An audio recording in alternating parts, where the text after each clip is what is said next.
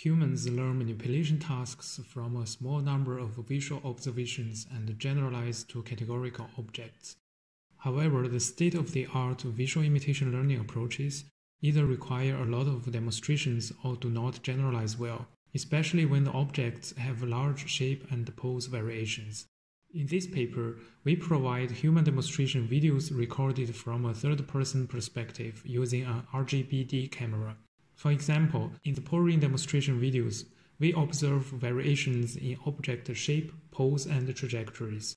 We then represent the functional parts of the kettle by key points and describe their motions and geometric constraints in the local frames of the cup. To address this problem, we propose a novel keypoint-based visual imitation learning approach. It consists of two parts. The principal constraint estimation jointly extracts the local frames, key points, their motions and constraints from the demonstration videos, and then the keypoint-based admittance controller reproduces the learned task on the robot. First, we collect a few human demonstration videos and obtain the relevant objects using the mask RCN model.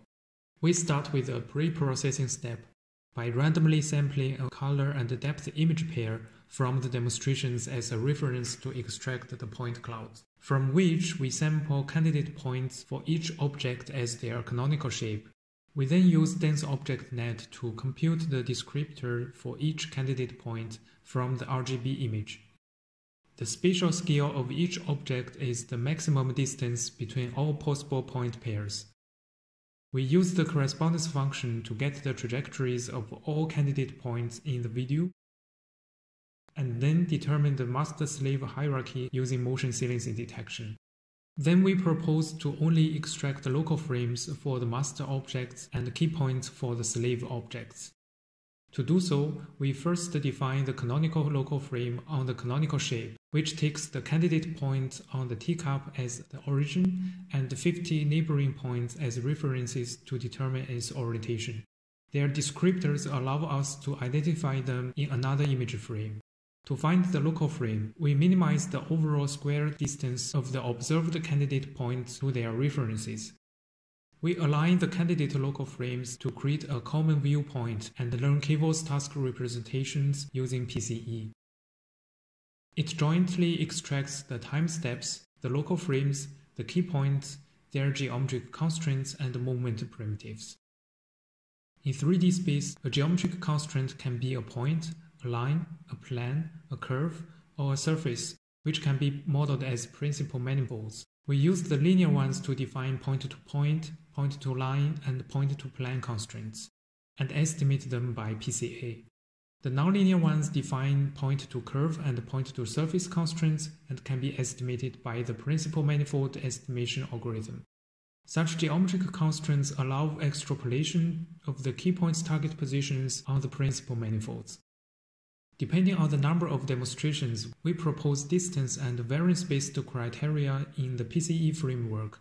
This allows K-VIL to learn tasks from a single demonstration and update the learned tasks when more demonstrations are available.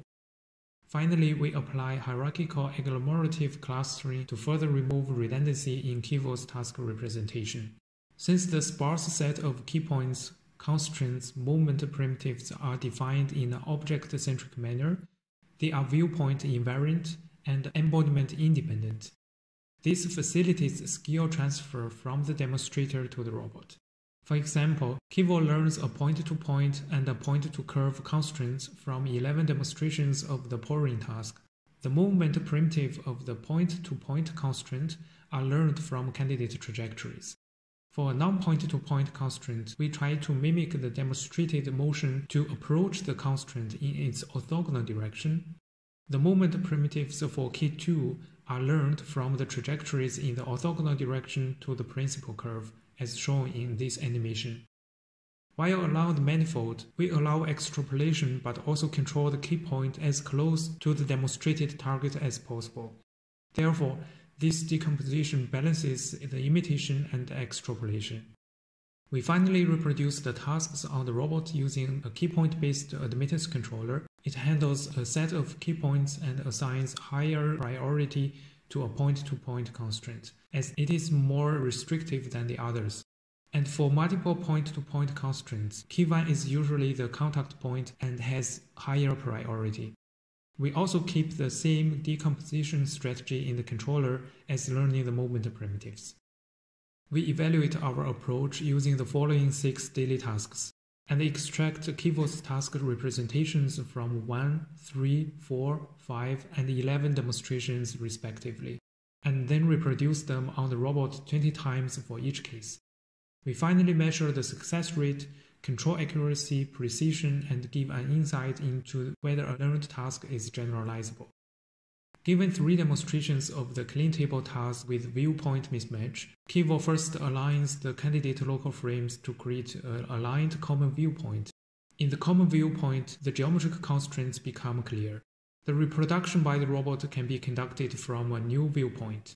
Therefore, K-VIL handles viewpoint mismatch in both demonstrations and reproductions. In the next, for clarity, we only present the results of other tasks in the aligned common viewpoints.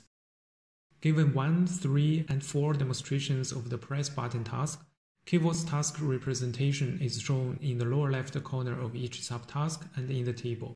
It is adapted to a new scene and overlaid on the execution video. Since the constraints learned from a third-person view in the case of 1 and 3 demonstrations are not reachable by the robot without moving to the other side of the table, it failed almost every time. With 4 demonstrations, K-VIL learns a point-to-point constraint. This corresponds to the contact point on the button, which is the only required constraint to reproduce this task. Therefore, it is generalizable and reaches a 90% success rate. Similar task representations are learned for the fetch tissue task, where the point-to-point constraint is used to represent the grasping point on the tissue. And we got a 100% success rate, even with visually very different tissue boxes. We evaluate K-VIL's extrapolation ability in handling large shape variations in the insertion task.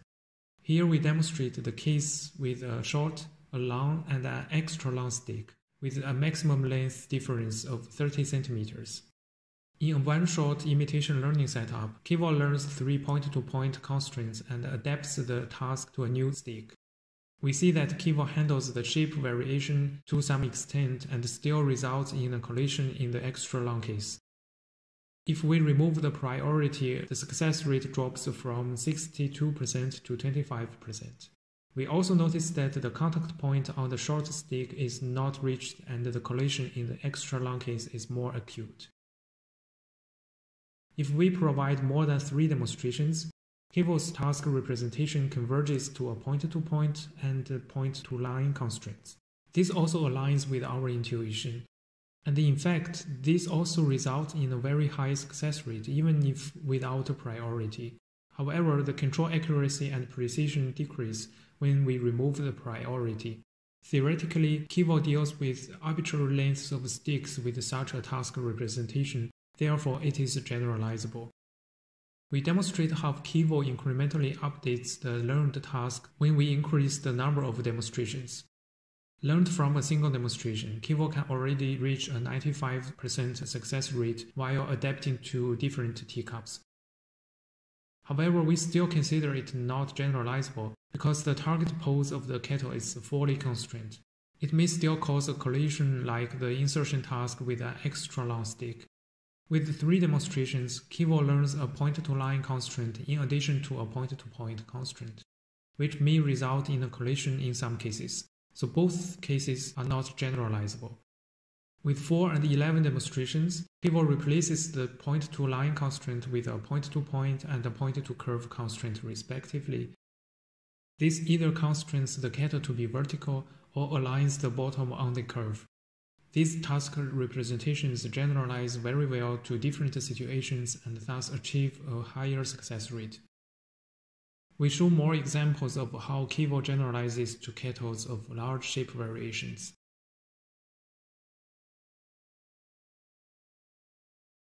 In the hanging task with a slightly deformable head, K-VIL handles shape variations in both the master and the slave objects.